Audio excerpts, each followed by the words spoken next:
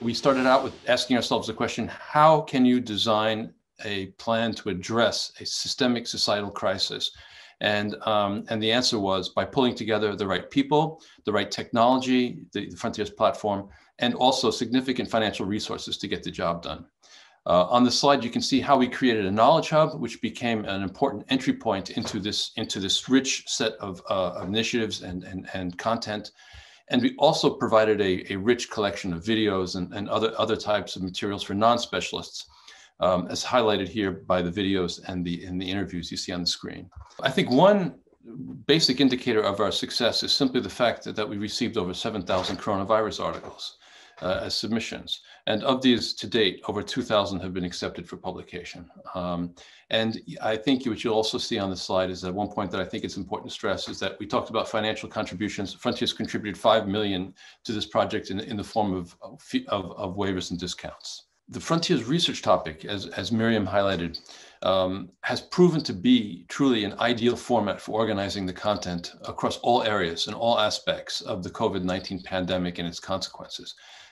These projects actually spanned across 55 different journal teams at Frontiers. So it was a very, very broad effort.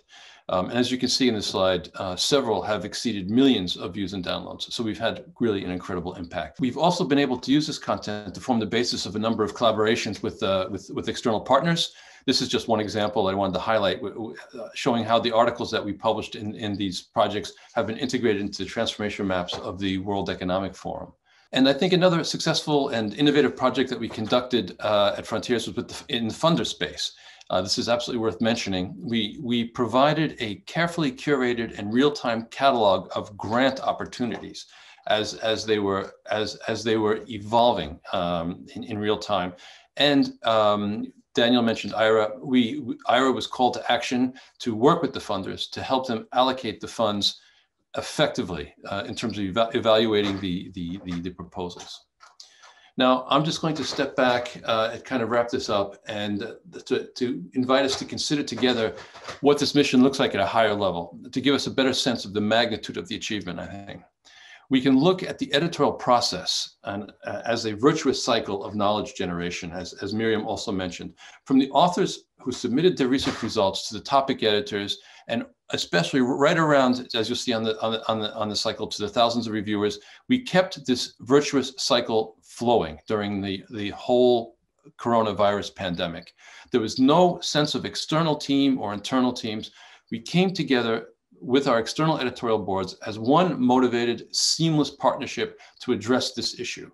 And with the tens of thousands of people involved, as you can see on this graphic, there are way too many people to acknowledge. I'd just like to stress that there was one tricky point was finding the right reviewers. I mean, we saw that immediately that was going to be a stress point. The people involved in the space were being pulled in 20 different directions at the same time. So we addressed this proactively by putting together a review task force, which is composed of over 150 experts who volunteered to stand by and ensure the rigorous peer review.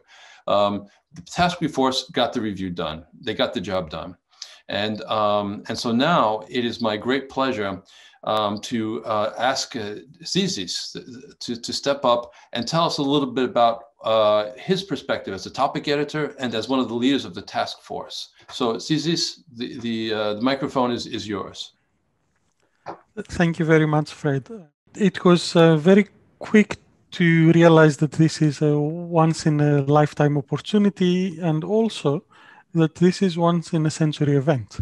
So as a virologist, it was very clear to me, but I had to convince a lot of other people that this is important. And together, we formed this very quickly, this very strong bond, and the conviction that the way that we will overcome this is through solid scientific research. So this was the backbone of all the work, that the science has to be good, it has to stand the test of time. And what was evident very quickly on was the waiver for the publication fees was a great catalyst in inviting articles, not just from the Northern Hemisphere, but throughout the entire world, but also the spectrum of scientific fields, as some are more or better funded than others.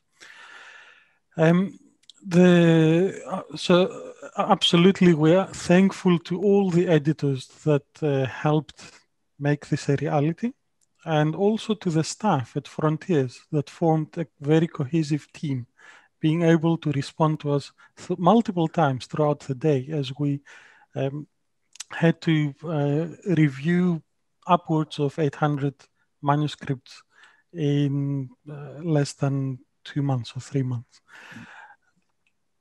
I want to thank Camilla for the leadership and also Frontiers for providing the platform.